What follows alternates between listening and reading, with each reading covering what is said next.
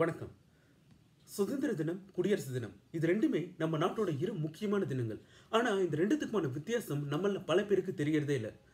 சுதந்திர தினம் அப்படின்னா பிரிட்டிஷ்காரங்க நம்ம நாட்டை விட்டு போனாங்க, நமக்கு சுதந்திரம் கிடைச்ச தினம் அப்படின்ற அளவுக்கு ஓரளவுக்கு நம்ம ஜனங்களுக்கு தெரிஞ்சிருக்கு. ஆனா குடியரசு தினத்துக்கான விளக்கம் என்ன அப்படின்னு நம்மள நிறைய பேருக்கு தெரியறதே இல்லை. அப்படியே சொன்னாலும் என்ன சொல்றோம், கான்ஸ்டிடியூஷன் கேம் இன்டு ஃபோர்ஸ் அப்படின்னு சொல்லிட்டு நம்ம ஸ்கூலில் படித்தா அந்த ஒரு வரியை மட்டும் சொல்லிட்டு இருக்குமே தவிர அதற்கான பொருள் என்ன அப்படின்றது நம்மள பல பேருக்கு தெரியதே இல்லை. ஸோ இப்போ நான் இதை பற்றி எல்லாம் தான் பேச போகிறேன்.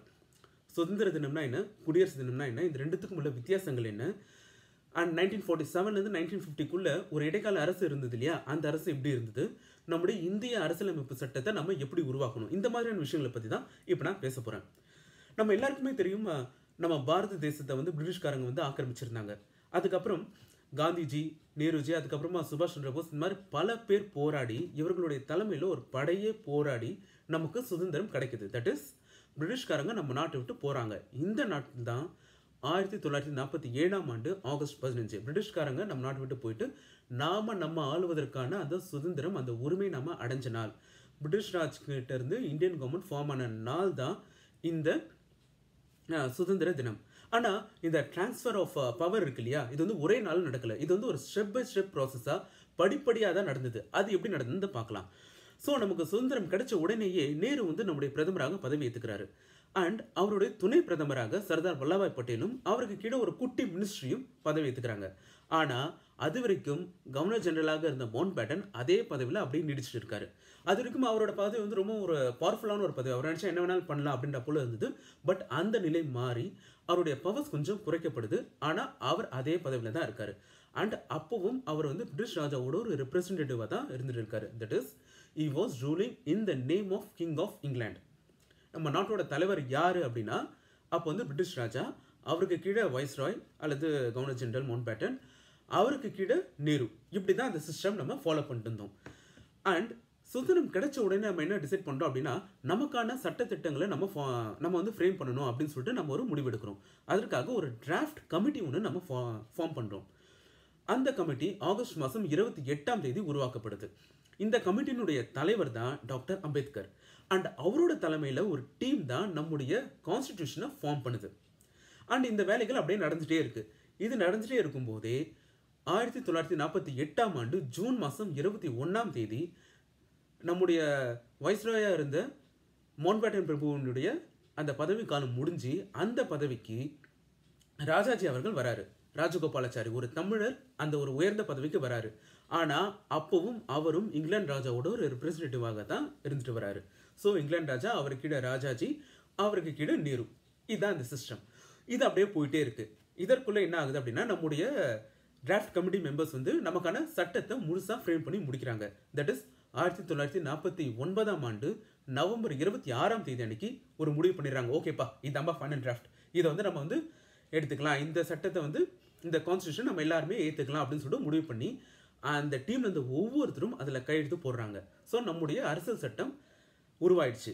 இந்த நாளை தான் நம்ம கான்ஸ்டிடியூஷன் டே அப்படின்னு சொல்லிட்டு செலிப்ரேட் பண்ணிட்டு வரோம். இந்த கான்ஸ்டிடியூஷனில் பிரசிடென்ட்னா யார், பிரைம் மினிஸ்டருக்கு என்னென்ன பவர்ஸ் இருக்குது, கவர்னரோட வேலை என்ன, சீஃப் மினிஸ்டருக்கான பவர்ஸ் என்ன, என்னென்ன குற்றங்களுக்கு என்னென்ன தண்டனை, இந்த மாதிரி நிறைய விஷயங்கள் சொல்கிறாங்க. மக்களுக்கு என்னென்ன கடமைகள் இருக்குது, மக்களுக்கு என்னென்ன உரிமைகள் இருக்குது, இப்படி பல விஷயங்களை பற்றி அதில் ரொம்ப கிளியராக சொல்லி வைக்கிறாங்க. இந்த டிராஃப்ட் கமிட்டியை அந்த ஃபைனலைஸ் பண்ணதுக்கு அப்புறம் அன்னையிலேருந்து 2 மாதம் கழிச்சு 1950 ஜனவரி 26 அன்னைக்கு நம்முடைய இந்திய அரசியலமைப்பு சட்டத்தை நம்ம அமலுக்கு கொண்டு வரும். அதுதான் நம்முடைய குடியரசு தினம். சரி, ஓகே, இந்த என்ன சொல்கிறது, நம்முடைய கான்ஸ்டியூஷனை நம்ம ரெடி பண்ணியாச்சு. ஆனால் அதில் நிறைய ஓவியங்கள் வரைஞ்சிருந்தாங்க. என்ன படங்கள்லாம் இருந்துச்சு தெரியுங்களா? நம்முடைய நாட்டோட கலாச்சாரத்தையும் பண்பாட்டையும் பிரதிபலிக்கும் வகையிலான நிறைய படங்கள் இருந்தது. இந்த மண்ணின் தெய்வங்களான பிள்ளையார், ராமர், கிருஷ்ணர், ராமாயண காட்சிகள், மகாபாரத காட்சிகள், அப்புறம் இந்த மண்ணின் மன்னர்கள் அசோகர், அக்பர், அப்புறமா நம்ம சோழர்களுடைய இந்த கப்பல் படை, இந்த மாதிரி பல ஓவியங்கள் அதில் தொடர்ந்து வச்சுருக்காங்க. இந்த மாதிரி நம்முடைய கான்ஸ்டியூஷனை ஃபுல்லாக ஃப்ரேம் பண்ணி அதில் வரைஞ்சிட்டு அதை நம்ம ரெடி பண்ணுறோம். அண்ட் இந்த ஒரிஜினல் காப்பி இருக்கு இல்லையா, இது இன்றைக்கும் டெல்லியில் இருந்துட்டு இருக்கு. நம்ம போனால் அதை பார்க்கலாம். ஓகே, இது எல்லாத்தையும் நம்ம ஃப்ரேம் பண்ணி முடிச்சாச்சு. ஜனவரி 26 டேட்டையும் ஃபிக்ஸ் பண்ணியாச்சு. ஆனால் அந்த 26 டேட் எதுக்காக ஃபிக்ஸ் பண்ணாங்க தெரியுங்களா? அதாவது 1930 ஜனவரி 26 அன்னைக்கு தான் காந்திஜி ஒரு முக்கியமான ஒரு கோரிக்கையை வைக்கிறாரு. என்னன்னா பூர்ண ஸ்வராஜ், தட் இஸ் முழு சுதந்திரம் அப்படின்ற ஒரு கோஷத்தை அன்னைக்கு தான் நம்ம எழுப்புறோம். அதனால தான் இந்த ஜனவரி 26 அன்னைக்கு நம்ம குடியரசு தினத்தை வைக்கிறோம். ஏன்னா ஸ்டெப் பை ஸ்டெப் ப்ராசஸில் வந்து நம்முடைய சுதந்திரம் முழுமை அடைவது என்னைக்கு அப்படின்னா நம்முடைய குடியரசு தினத்துக்காக தான், குடியரசு தினத்து அன்னைக்கு தான். அதனால தான் இந்த டேட்டை நம்ம ஃபிக்ஸ் பண்ணியிருக்கோம். ஓகே, டேட்டை ஃபிக்ஸ் பண்ணியாச்சு. ஜனவரி 26ஆம் தேதி அன்னைக்கு என்ன பண்ணுறாங்க அப்படின்னா, அந்த வைஸ்ராய்ன்ற பதவி இருக்கு இல்லையா, அந்த பதவி முழுவதுமாக நீக்கப்பட்டு அதற்கு பதிலாக பிரசிடென்ட் அப்படின்ற ஒரு புதிய ஒரு பதவி உருவாக்கப்படுது. அண்ட் நம்ம நாட்டோட முதல்ல பிரசிடென்ட்டா, ஜனாதிபதியா, குடியரசுத் தலைவரா நம்முடைய ராஜேந்திர பிரசாத் அவர்கள் பதவி ஏற்றுக்கிறாரு. இவர் வந்து ஒரு முழுக்க முழுக்க சுதந்திரமான ஒரு பதவி. இது வந்து பிரிட்டிஷ் ராஜோட ரெப்ரஸன்டேட்லாம் கிடையாது. பிரிட்டிஷ் ராஜை வந்து ஃபுல்லாக அவங்களை அகற்றிட்டு பிரிட்டிஷ் ராஜ்கிட்ட இருந்து பவர் நம்ம கைக்கு முழுசா வர நாள் இந்த நாள் தான். ஸோ ஒரு சுதந்திரத்தை நமக்கு முழுமை அடைஞ்ச தினம் நம்முடைய குடியரசு தினம். ராஜேந்திர பிரசாத் பிரசிடென்ட் ஆகிறாரு. அண்ட் அன்னையிலேருந்து ஒரு 2 வருஷத்தில் 1952ஆம் ஆண்டு நமக்கான தேர்தல், முதல் பொது தேர்தல் நடக்குது. அண்ட் அந்த தேர்தலில் மக்களால் தேர்ந்தெடுக்கப்பட்டு நேரு அவர்கள் பிரதமராக பதவி ஏற்றுக்கிறாரு. நம்முடைய சுதந்திரம் முழுமையடைந்த தினம் ஜனவரி 26. அண்ட் அது வந்து 1950. அண்ட் 2 வருஷம் கழிச்சு தான் ஜனநாயகம் முழுமையடையுது. ஏன்னா அன்னைக்கு தான் மக்களால் தேர்ந்தெடுக்கப்பட்டு நேரு அவர்கள் பதவி ஏற்றுக்கிறார். ஸோ இது எப்படி ஒரு ஸ்டெப் பை ஸ்டெப் ப்ராசஸ் பாருங்க. ஃபர்ஸ்ட் வந்து பிரிட்டிஷ் ராஜ் அவங்க கிட்ட இருந்து இந்தியன் கவர்மெண்ட் கிட்ட வருது.